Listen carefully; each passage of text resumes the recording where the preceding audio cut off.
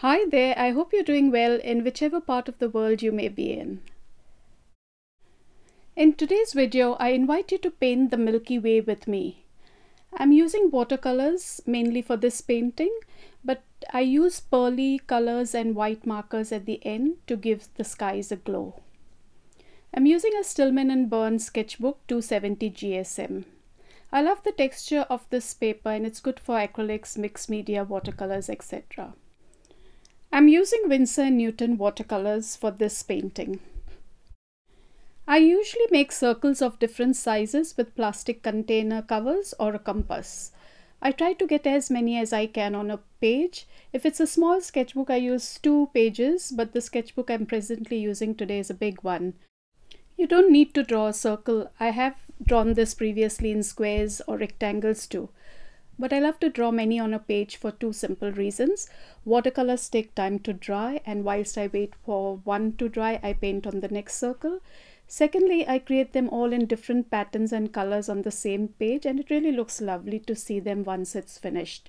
So please go ahead and do however you feel like. I apply quite watered down layers of paint and keep building on the layers once the first layer is dry. You can do this painting in acrylics or pencil colors too. You may find it difficult to lift off the paint in the end because with acrylics, once you lay down the paint, it's very difficult to pick it up.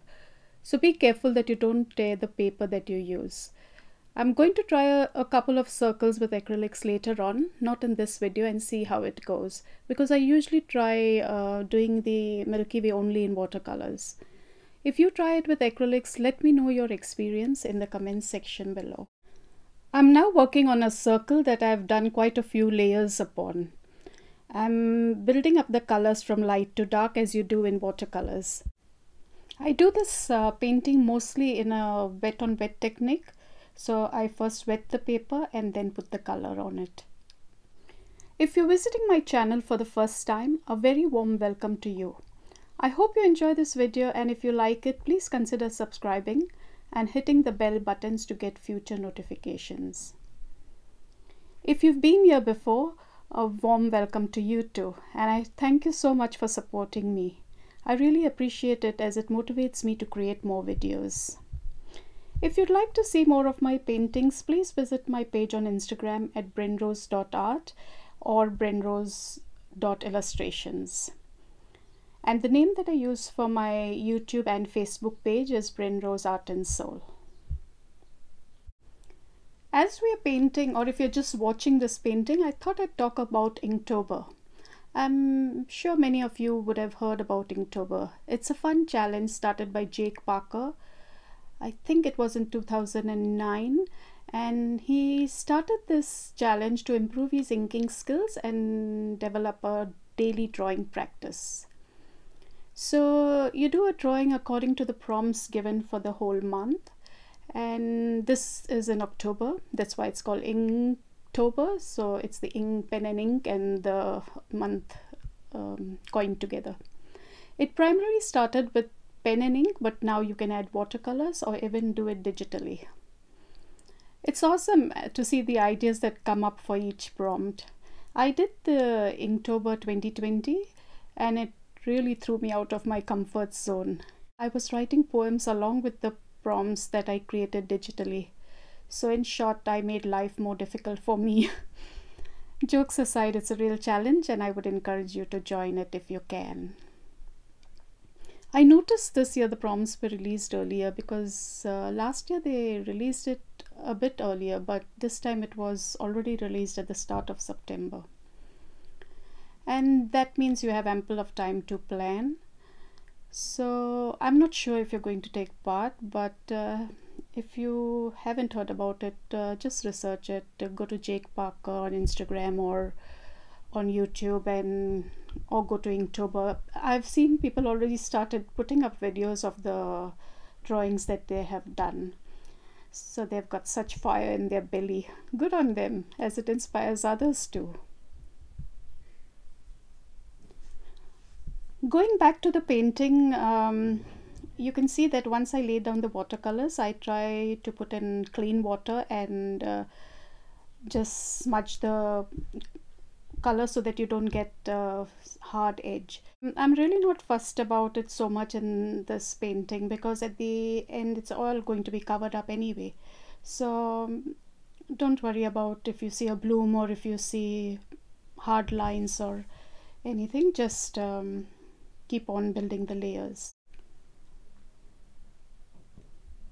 If you see the circle below the one that I'm painting, I've done the whole painting and then just put in the pearl colors that I have and just put dots on it. I didn't even outline the Milky Way, you know, the patterns that it forms. I just that's what I do. I just make it in different shapes, and some of them may not look like a Milky Way, but I just love the colors, so I do it anyway. So since I did that one without any edges of the Milky Way, I just lightened it and put dots to show that it's with stars. But in this circle, I'll try to do the Milky Way in markers, and I've got a nice gold and a bronze one and white and black, so I'll use them. So here I'm going back to the previous circle and adding on layers, and you'll see me doing that from time to time. So now you'll see me lifting off the color.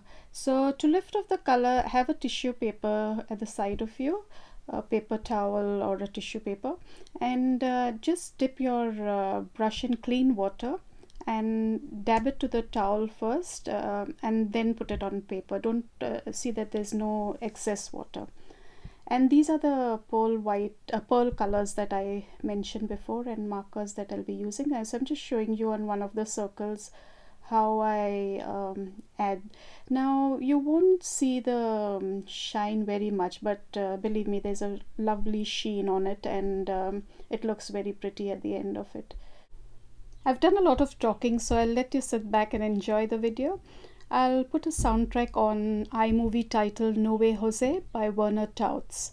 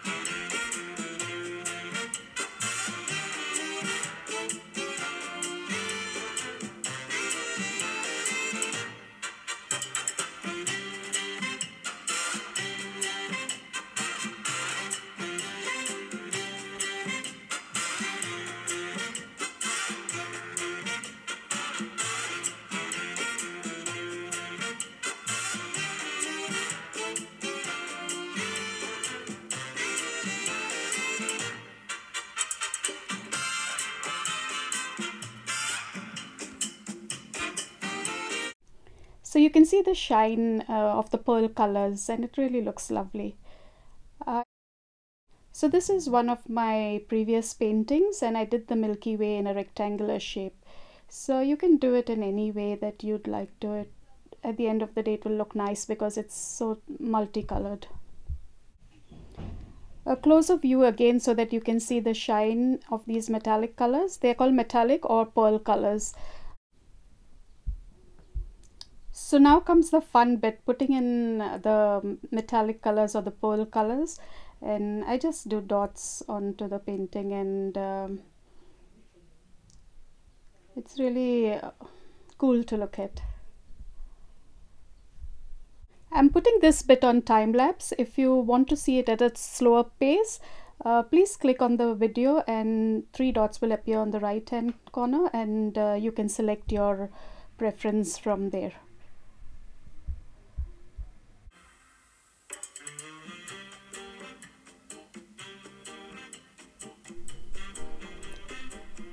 I wanted to mention that I also take a black color microtip pen and do the outline of the circle. I do it for all my circles. You can leave it if you want. I just like to contain it and use it.